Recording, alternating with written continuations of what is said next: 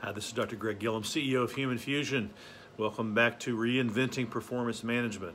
Now, Deloitte was starting to put themselves under a very unique microscope. They're finding that they're spending way too much time talking about the past. They want to talk about the future, and they found out quite candidly how bad we are at rating other people. Ratings simply don't work.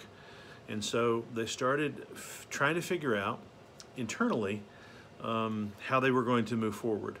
What they did find was that the very best teams at Deloitte were all strengths-based. Now remember, Marcus Buckingham, one of the authors, worked at Gallup, and Gallup is known for their strengths finders and their strengths orientation. So they went back and looked at the data from where the Q12 actually came from. Early, like basically the entire decade of the 90s, Gallup looked at 1.4 million employees, 50,000 teams in 192 organizations, a massive database. And what they found was that there was one critical thing that separated the great teams from the average teams, and that is at work, I have the opportunity to do what I do best every single day. Now that led to the strengths finders and all that, because that's essentially what you're doing.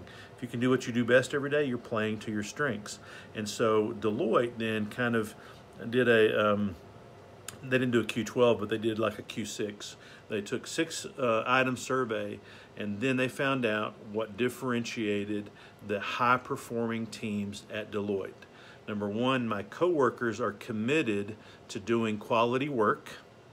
Number two, the mission of our company inspires me. And the third one, and this one was the most powerful across the entire organization, I have the chance to use my strengths every single day. So all they knew was that now they kind of knew what that separated high performance teams, and now they were going to design a system that was going to spend more time helping people use their strengths in teams characterized by great clarity of purpose and expectations. And they wanted to find a very quick and reliable way to differentiate this performance. So in the next video, we're going to then talk about how this radical redesign started taking shape. And if you like management-related videos like this, please subscribe to Human Fusion. We'll keep you up to date on all the latest trends that are affecting your management practice.